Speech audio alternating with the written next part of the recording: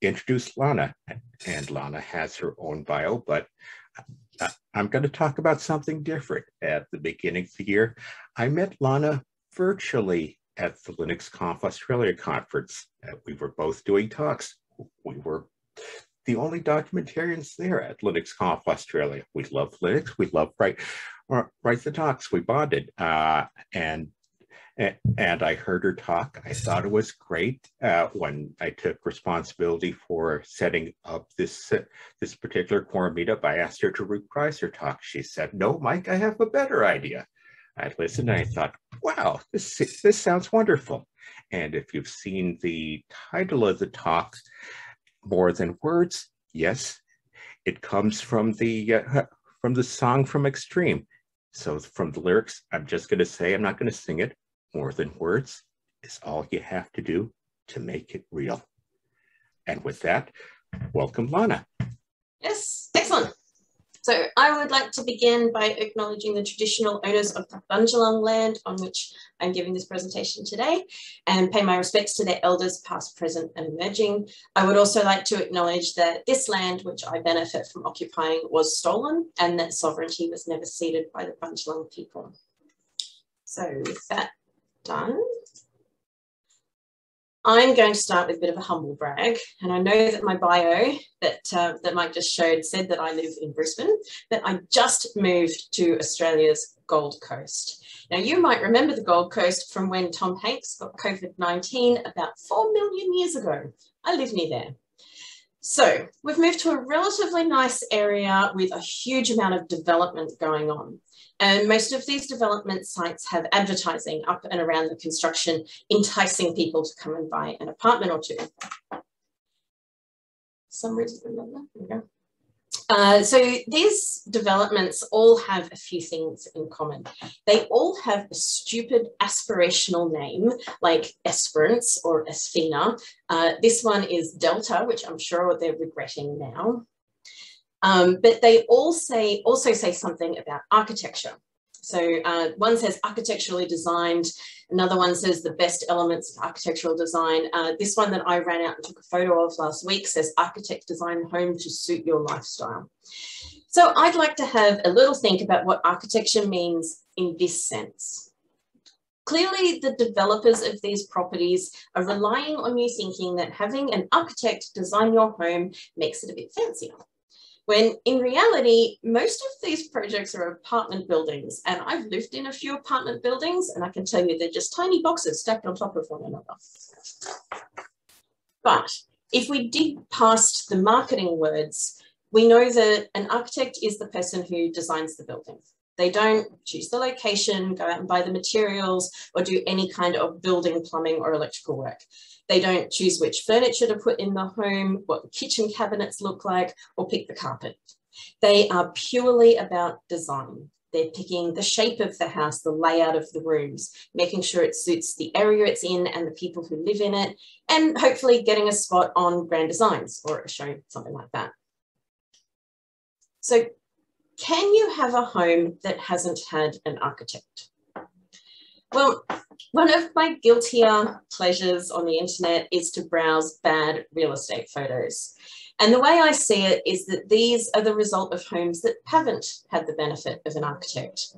Or maybe the architect was involved so many renovations ago that they probably wore mission brown flares and had a peace sign necklace. But in most of these atrocities, you'll notice that the fixtures and fittings are often quite nice, like this perfectly reasonable bathtub, or this quite lovely chandelier. The thing that's gone wrong is not the construction or the furniture or anything like that, it's the design. So to bring this around the long way to documentation, you can think of the words you write as being a little bit like these kitchen drawers. Perfectly good wood cabinetry, nice chrome handles. If only they'd designed them in such a way that people could actually use them. And that's what this talk is really about. I know you already know how to write great words in the best order. I'm certain you can craft a procedure that makes grown adults weep with its elegant simplicity, and I just know that you can come up with the perfect title for every manual every single time. But none of that matters if you don't have an architect involved. If you were starting from a completely blank slate, then lucky you can probably skip this step. But I'm betting that most of you already have something written down. Whether it's new content or older than time itself, the best way to work out what you need is to make a critical assessment of what you already have, even if what you have is the carpeted toilet of technical documentation. This works equally well if you are new to the content and need to wrap your head around it, or if you're a bit too familiar with it and you need to try and see it with fresh eyes. The best way I've found to start with a long, hard look at your content is to create a content map. Now, how you do this depends largely on how much content you have. If you have a few hundred pages, or if you don't want to go too deep into your hierarchy, then you can probably just create a table in your document. If you have, say, a giant wiki that you're trying to categorize, then maybe start with a spreadsheet. You could potentially go the whole hog and set up a database if you really want to spend time on this, but in most cases, that would probably just be overkill. So this is a content map I did when I started my current job. This is just the first page. And if we zoom in here, you can see I've only looked at the top 3 levels of the hierarchy, at least partly because that's where the bulk of the content was. So in my table, I have the top level, second level, and third level or page title. I've included a URL to the page and just the general content type of that page. Now, I'm going to come back to content types in a minute, and that's partly at least why we had the little poll before. For now, though, you can already start to see patterns to form. And if we zoom out, now I appreciate this is blurry and you're not going to be able to see it, but we're looking at the shape of things a little bit here. So you can see I've got one huge top level bucket that contains most of the content. And while the second level headings are a little bit more evenly spaced, there's still one that's much bigger than the others. You can also see the smaller top level headings don't have a second level heading down on the bottom there. And most of the content sits higher in the hierarchy than they do in our big top bucket. So that's something we'll definitely need to come back and look at. So you can already start to see some patterns emerging at this point. Now, content types are something that probably most of you will come across, and I was very pleased to see that about 50% of you prefer DITA over any of the others. DITA, D-I-T-A. I know that my accent makes that sound a bit funny. So there are several different ways of categorizing content. I'm going to run through DITA, and that's mostly, it's my favorite mostly because it's the simplest to understand and it's the simplest to explain. So basically there are 3 different content types: concepts, task, and reference. If the content answers the question, what is it, then it's a concept. Concepts are usually prose paragraphs that explain what something is or how something works. And I'm not going to go into too much detail on these. I'm hoping most of you have seen this before. So if the content answers the question, how do I do it? Then it's a task. These are usually numbered steps in the form of procedures. And this is, as a typewriter, our bread and butter. We do these all day long. And then if it answers the question, what else do I need to know? Then it's a reference. This is usually a table or a list of things that you can look up to find out information, such as what a particular command does or a list of options. So hopefully that's all pretty clear for everyone. Now, good documentation should have clearly defined sections of concepts, followed by tasks, followed by reference. And you can start to see at a glance now where my biggest issue was in my content map earlier. Most of the content I had was mixed. Concepts and tasks. It had concepts interwoven with tasks, tasks followed by more tasks without any concepts at all, and very little reference content. So this is basically a red flag. Beginners need lots of concepts, and experienced users need to be able to skip the concepts and easily locate tasks and reference information. When it gets all mixed up like that, it basically makes it difficult for everyone. So, now that you have a content map drawn up and you can already start to see some of these initial patterns and problems, you need to turn around from your content and have a look at what's on the other side, which is your readers.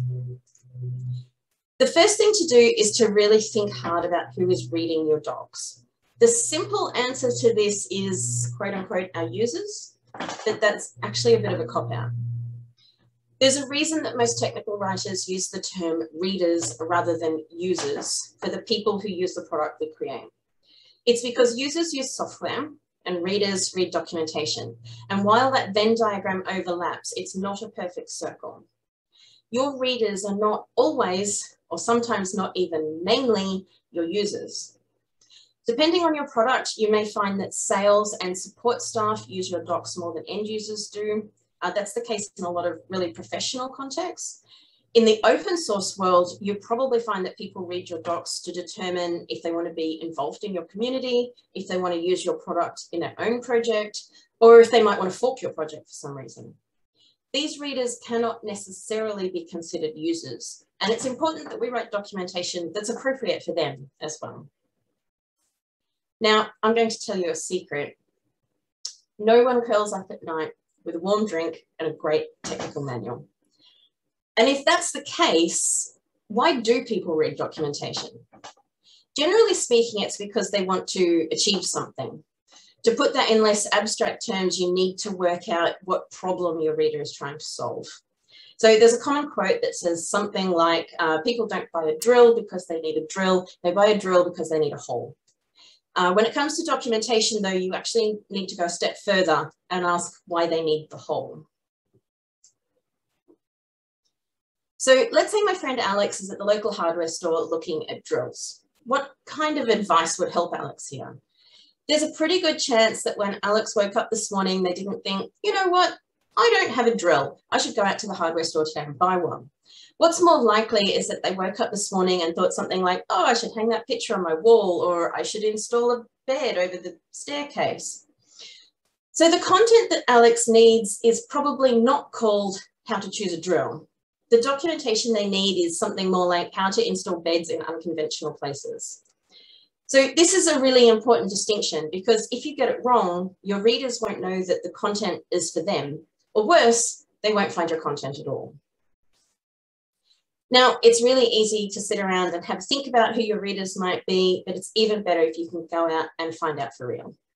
This isn't always going to be an option for you, depending on how much time you have available for research and, I guess, COVID restrictions in your area.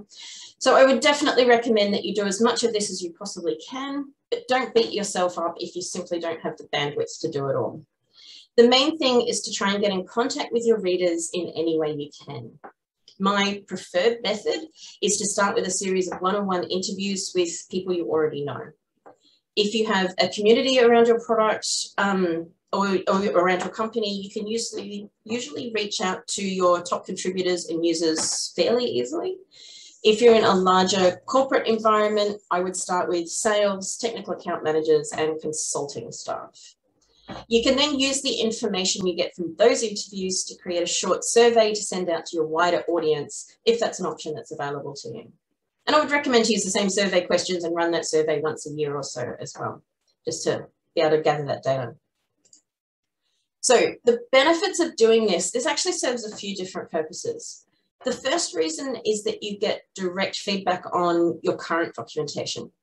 There's a good chance that you'll find out some truths about your docs, but it's even more likely that you'll have your suspicions confirmed. So this is great because now you're not just working on your gut feel, you have actual data to back up why you're making changes, and you have a much better story to tell about the improvements you want to make. The second reason is a little bit more long-term. You might not get any advantage straight away, but in the weeks and months to come, when someone notices a problem with a document, they're more likely to think, oh, hold on, someone was asking about this recently. Who was that? So it actually builds engagement for you in the long term as well. It's also really important to understand what your readers actually want, rather than what you think they might want. In my previous role, the developers kept telling us that we needed more quick start information. But when we asked our readers, they all said they wanted more explanations of how things worked, not just step-by-step procedures. So both of those are about getting started, sure, but in terms of the content we needed to write, it was quite different. By the same token, you also need to find out if readers actually want what they say they want. One piece of feedback I once got from a reader was to stop moving things around. And this was really interesting to me because when I dug a little deeper into the problem, it turned out that people found the documentation so difficult to navigate, they were saving hard links to the content they needed. So if we moved things, those links broke. The problem was not so much that we were moving things around, but that they couldn't find the stuff they needed in the first place. So in the end, the solution to that was to improve the navigability of the site, to implement a really good site search mechanism, and to get more consistency in our section headings and procedure titles. So in the end, the fix to stop moving things around was to move things around a little bit more. A lot of technical writers like to do a user task analysis to work out what content needs to be prioritized. You can spend a lot of time on these to do them properly, but you don't really need to go into too much detail. It's really just a way to validate what you probably already have in your head by now. So to do this, you need to have an idea of who your readers are and the things your readers want to describe. The lists don't need to be exhaustive, but you should be able to group most of them into some broad categories that cover the spectrum of readers and tasks. So if we look at the reader types first, the way you categorize your readers is entirely up to you. But sometimes the best way to start is to think of a beginner, an intermediate reader, and an expert. Or, depending on the kind of product you have, you might think of, say, an ordinary user, a system administrator, and a support person. Your three readers should probably be interested in different parts of your product. They'll be trying to do different tasks, and they will need different levels of help from the documentation. Don't be afraid to let them overlap a little bit, but try and make sure you've covered at least most of the options. So in the example I'm going to show you on the next slide, I'm using system admin, sales, and support, but you could easily include developers, hobbyists, executives, or any number of others. So moving on to what readers want to achieve. For each of your readers, start by thinking about how they might begin. What's the very first thing they might want to do? Assume they manage to complete that without any trouble. What's the second thing? And then if they manage to complete that, what's the next thing? Again, you don't need to be exhaustive here, but make sure you cover the big ticket items, things like installing, troubleshooting, that kind of thing. So once you have those things, you can put them in a little table like this and work out how likely it is the particular reader will use the documentation to do each task. If you put the reader types across the top of your table and all of the tasks down the side, you get a great matrix that looks something like this. Now, obviously, this is only the first few lines. I would have probably a lot more tasks on there, but hopefully this is enough to give you an idea. You fill out each square on the table with the likelihood that each reader type will use the docs to do each task. Now, the really important thing here, you're not asking if system administrators are likely to do a product installation, because of course they are. You're asking if system administrators are likely to use the documentation to do a product installation. The answer to that is trickier, and it depends on how easy your product is to install, how often a system admin does that task, and a range of other things. So when you have all the boxes filled out, you can do some simple maths and score a 3 for high likelihood, 2 for medium, 1 for low likelihood. And this gives each task a score. The higher the number, the more critical the documentation for this task is. So in my example here, you can see that product research scores a 6 because it's really only important to one group, but managing client systems scores a 9 because it's important to everyone. So that means we know to spend more time and effort on documenting how to manage clients, and we can improve the general product info later on.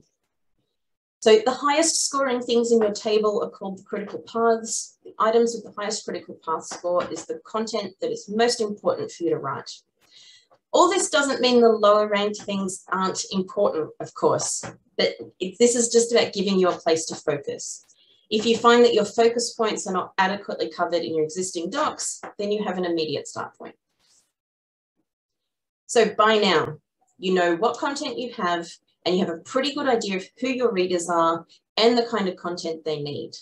Now you can take a look at the structure of the docs and work out if the way things are organized now matches what it is that your readers want. So generally speaking, humans have a tendency to put things in hierarchies.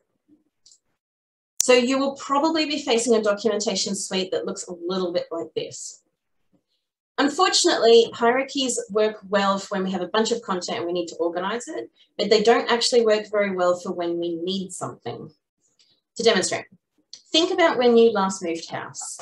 I have just done this recently, as I mentioned earlier, and I can tell you that what I did when I got to the new place was to start unpacking boxes and boxes of stuff.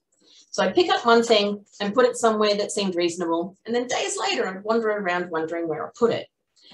I ended up worming, we have 2 cats, and I ended up worming our 2 cats a full week late last month because I found one cat's medicine in one place and the other cat's medicine somewhere entirely different after 3 days of searching. So putting things in a reasonable place is a very different skill and uses a different part of your brain to finding things. To get this back to documentation, you need to think about the different methods people use to find your content. Are they coming to you directly by typing docs.yourcompany.com into their browser? Are they searching your company docs, or maybe how do I install the thing, or even what is the thing? When they reach your page, what page are they landing on? The top level page of your hierarchy or some page deep in the content? And then perhaps the most important question, where do they go next? Do they search for something else on your site? Do they use a navigation menu to click on something else? Or do they get bored and click away to Facebook? One of the most important things I noticed when I was analyzing the documentation at timescale was that we had several methods of navigating the docs, but they all relied on readers already knowing what they were looking for.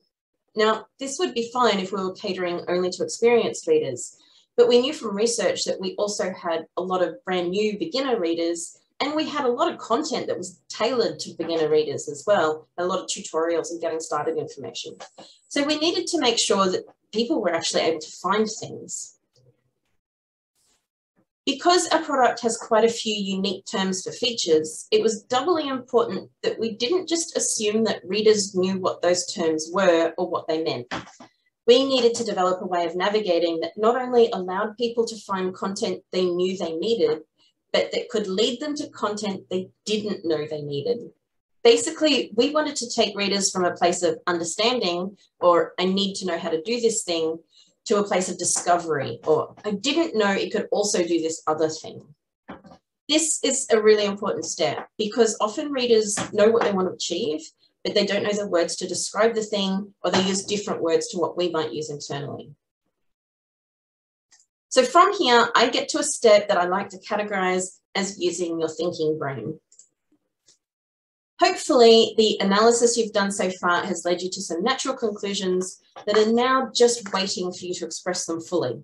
But if you haven't, and you're just more confused than ever, you can start methodically working through some ideas. How do you need to arrange your content to make it easier for your readers to achieve their goals? What technologies do you have available in terms of automation and organization? In my current role, we decided to significantly flatten our hierarchy and implement some intelligence in the form of keywords and related content. Whatever your thinking brain has come up with, it's time to write all of your brilliant ideas down. Even if they're incredibly unrealistic, write them down anyway. We'll work on cutting them down to size in the next step. So this is what I like to call an implementation plan, and it's where reality settles back in and we decide what's actually feasible and in what time frame. This is the point where it's really important that you have some management buy-in on your overall plan. So you might want to make sure you've shopped your initial research around the company a little bit before you get started, so this doesn't all come out of the blue for your manager. The first thing to do is to work out what resources you have. That's people, time, and money. And these work in the form of a project management constraint triangle. Hopefully you've all seen something similar to this in the past. So if you don't have much time, you'll need more people to do the work, more money to cover things like outsourced contractors or ready-made software tools. If you don't have a lot of money, you can compensate by having more people to do the work and expecting it to take longer. And if you don't have a lot of people, you'll need more time and money. The next step is to determine what your minimum viable product is. That's your starting point, the smallest piece of work that can be done to achieve some benefit. In most IA projects, this is usually a small reorganization of existing content or adding a small feature such as site search. From there, you can work out what the next level items are. More features, more automation, better metadata for SEO, improved content, right up to complete rewrites, tool or language conversions, and completely new content. Now you get to pick the things on the list that you can do within your constraints. So as a side note, it's okay to be a little bit disappointed at this stage. It's very normal to have spent a bunch of time doing the research, realizing exactly how much better it could be, researching the amazing things you could do to make it better, only to have it come crashing back to reality when you realize you can't possibly make it all happen. Mind you, from personal experience, I can tell you that if you do, out of the blue, get approval to implement everything you suggest, after that initial rush, you have to face the fact that you're about to embark on a massive project, and that can be incredibly overwhelming as well. So maybe there are no winners in this game. So now that you have your implementation plan, I hate to say it, but you've got to do the hard yards and do the work. Now, I have other talks on how to manage big projects like this, so I won't go into that kind of detail here. If you are interested in reading or in watching one of my talks about project management, scan that QR code. It should take you to a YouTube link. Let's give everyone a couple of seconds if they want to get their phone out. I've got another QR code later on as well, so keep it out. Okay.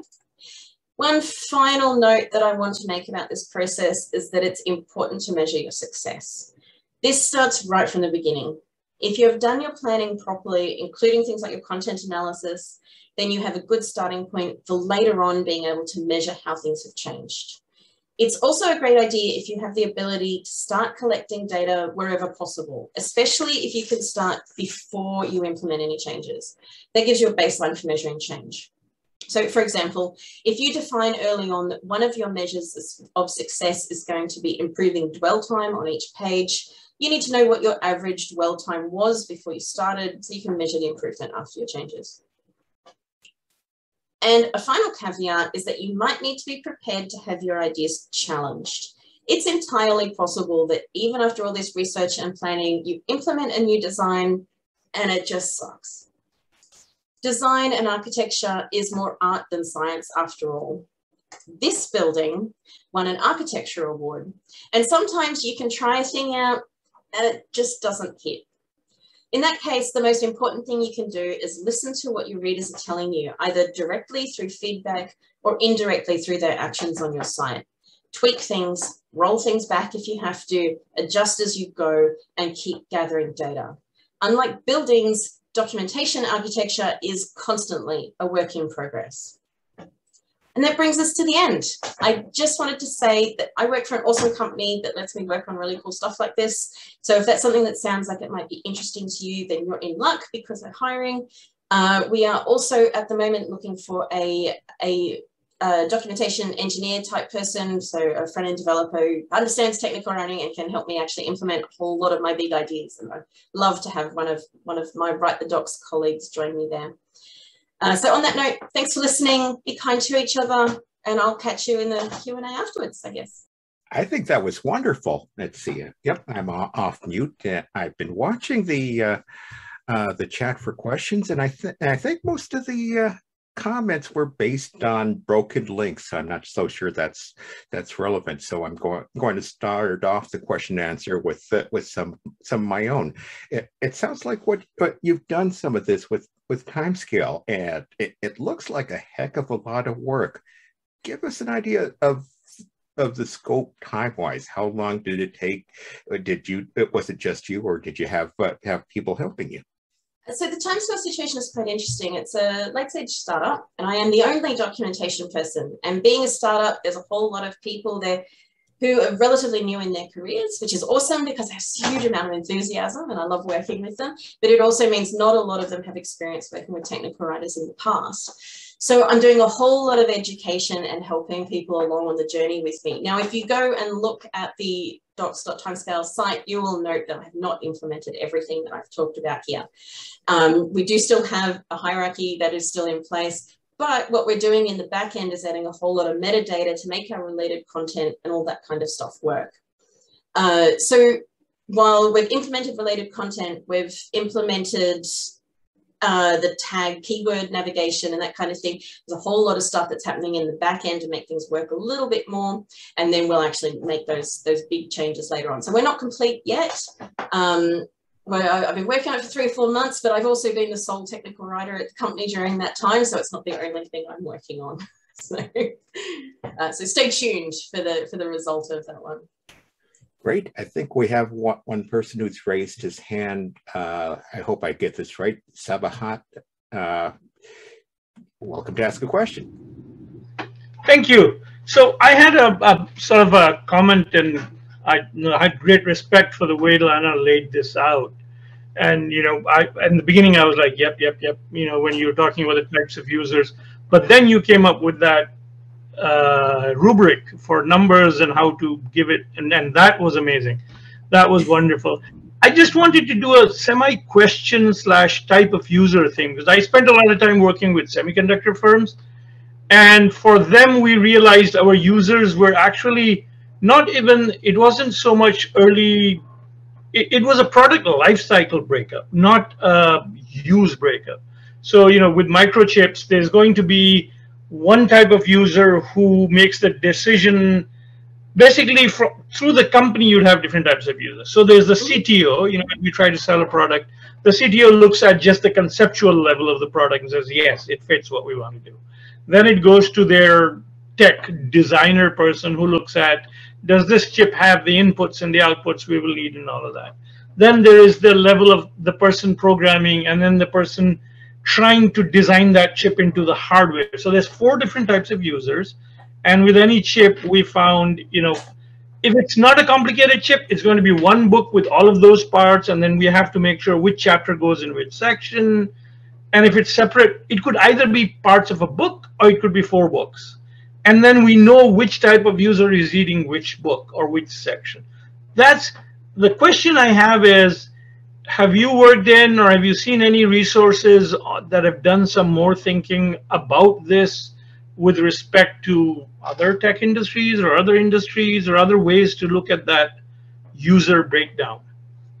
There's plenty of resources for user task analysis. I would always start with Jang in terms of other industries and that, I feel as though it's fairly adaptable across industries, but having been based mostly in software, I haven't personally experienced that. I feel like it probably would adapt fairly well, though. I can't see why there would be any major, especially from the description you've just given me. I don't see that there would be any major differences in how you would apply it to in hardware to software, to be honest.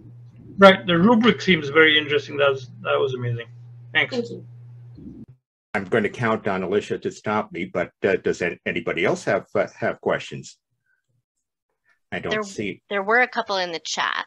Okay. They were a little, okay, so I'll ask the first one, which is, I work at a data center and we have started transitioning into using Microsoft OneNote instead of just Word and Excel docs. Any tips? I have not used OneNote, I'm sorry. No worries. I helped you on that one. That's how I felt. I'm sorry. Like, I'm sorry. Docs' code is awesome. Please explore it. Yeah. The best I've got. Next one, how do you accelerate your learning when someone wants to use an unfamiliar documentation technology? So how do you accelerate learning? Sorry, Michelle. How do you accelerate learning about something new? Is that what you're asking? For a new documentation technology, I guess. Yeah. Okay. I don't know. I'm a fairly immersive learner. So I just sort of go all in, jump feet in and start reading everything I can and doing a proof of concept installation on my local machine usually. Yeah, sorry, I don't have a huge amount to say on that one. Okay, I think you'll like Tina's question. Hi, Tina. Have you encountered a project where a different approach to IA, meaning information architecture, was more appropriate, such as information mapping? Information mapping goes against the grain and actively mixes different content types in a strict order. That is a brilliant question. I have not used information mapping, but I appreciate that, yeah, it does really turn everything on its head. And I think, at least my hunch would be that if you are doing something like a wiki that has a lot of really disparate and disconnected parts, then information mapping would probably work better. And it probably even fits better into, say, an every page is page one methodology as well, which I'm a huge fan of, but I find very difficult to implement in the kinds of documentation I've been working on. But yeah, I haven't done information mapping, but I appreciate that it is quite different as well. So yeah, I think there are definitely places that it would be more appropriate. looks like thanks so much for the presentation. I'm also working at a startup and was tasked with writing our docs from scratch. My job title is also not technical writer, so I'm quite new to this. Do you have any tips? Sorry, it just disappeared for me. Tips for structuring docs so that they are easier to keep up to date with a rapidly changing product and limited resources to devote to keeping them up to date. I mentioned it briefly earlier, but go and read Mark Baker's Every Page is Page One. If you can make it modular, if you can make it atomic, then you'll be able to grow quickly. I've worked on lots and lots of documentation suites that start small and grow rapidly. So if you have, yeah, Sarah, if you have EPO, if you have Every Page is Page One, you have some form of Docs as code underpinning it, so it's easy to, oh, well done, mine's on this shelf behind me. So I could probably get it pretty quickly. But yeah, definitely read Every Page is Page One. Definitely implement. I read anything by Anne Gentle, who's done the groundwork on Docs as code, and make sure that it's modular and you can build out. Definitely. So there's my book recommendations. I've never done a talk where I haven't given book recommendations. So there you go, 2 in 1. All right, I'm going to limit us to one more question, and this question's pretty good, so I'll toss this one out. What are the metrics that you often use for measuring documentation improvement? We're actually just going through ours now and working out what we want to use. I think it's different in everyone, in every project. I think it depends on a huge amount of, I mean, for starters, working in a startup is very different to working in an established company. I used to work for SUSE, which is, you know, one of the oldest software companies there is. And coming from there to a startup has been a real change. Now the focus is on signups and that kind of thing, whereas with SUSE, it was more about satisfying these customers that have been around a long time and gives a huge amount of money. So that focus is very, very different depending on what your goals are. So always start by stating your goals, working out what it is that you want to achieve. If it's more user signups, if it's people reading your docs, for spending more time on your docs, if it's people going on social media and saying wonderful things about you, then the metrics that you're going to use will change. We're getting a lot of information at the moment out of our top search terms. It's giving us a lot of feedback about the things that people find confusing about our product or find difficult. So we're seeing the same search terms come up again and again. That gives us an immediate idea of which docs need to be improved, of which docs we need to make sure we're keeping on top of, making sure they're accurate. We're also implementing stuff around the pipeline from support, which we didn't have previously, making sure that when customers are talking to support, stuff customers are coming to them a lot with, they can let us know, we can make sure we're improving the docs for that. So there's lots of different pathways that information is going to come to you. Awesome. Excellent. Okay. Well, thank you to Lana, especially, for an amazing presentation. I really enjoyed that. Thank you. Yes, let's all do jazz hands. And yeah. So just for the record, in Auslan, which is Australian Sign Language, this is clapping. Oh, is it really? So yeah. So when you're on a Zoom call like this and you're on mute, doing this is a perfectly acceptable way to do this in sign. Yes. All right. Awesome.